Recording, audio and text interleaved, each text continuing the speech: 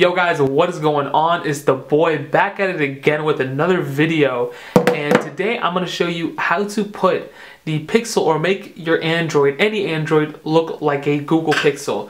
Now for comparison, I have my Google Pixel right here. I'm not going to keep it on for long, so if you guys know, you see my last Google Pixel video, you guys might know what I'm going to do with it. You know, as you can see, I'm using my old LG G2. This is kind of old. It even has touchscreen problems. I'm going to show you guys that you can even do this on a messed up Android phone, if that's the case. So the first thing you want to do is you want to hop on over to your Google Chrome or your internet browser. Okay, I use Lightning. And then what you want to do is you want to click on the search bar and you want to type in Nova Launcher Beta. Alright, and then you want to click on the first website and you're going to come to a website like this. You want to scroll all the way down to where it says changelog. Right beneath changelog there's this number 5.0 beta. You want to click on that. You want to click on download. Then it's going to start downloading. So once it's done downloading, you want to go ahead and click on it. And it says Nova Launcher or whatever. You want to click next, install. Once it's done installing, you just want to click done and then click the home button. And then you want to click on Nova Launcher and it'll basically just go on here.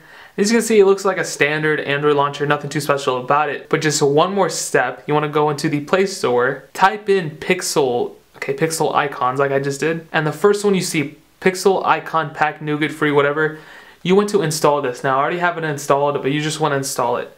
Once you do have it installed, you want to hop on over to the launcher again, click the home button, click on settings, go to where it says desktop, then search bar style, and then you want to click on the one that looks like the Pixel one, which is this one.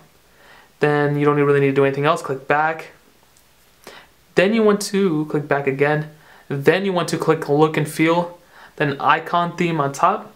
Then you want to click on the Pixel icon pack that you guys just downloaded. Click back, and as you can see, give it a second, it's gonna update the thing. And as you can see, it doesn't look too far off from the Pixel launcher. Now I'm gonna go ahead and change the wallpaper real quick. And that's pretty much the final product. Now let me go ahead and boot up my Pixel right here. And as you can see, they don't look too far off.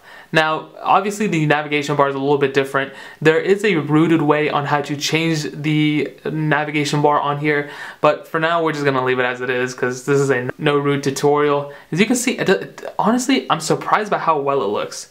Now, oh, and then you can change the Google icon up here too, so let's go ahead and do that.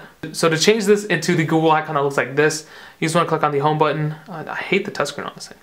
Settings, desktop, search bar style, and then you just want to click on this one right here, the one that looks like basically like that. Click back.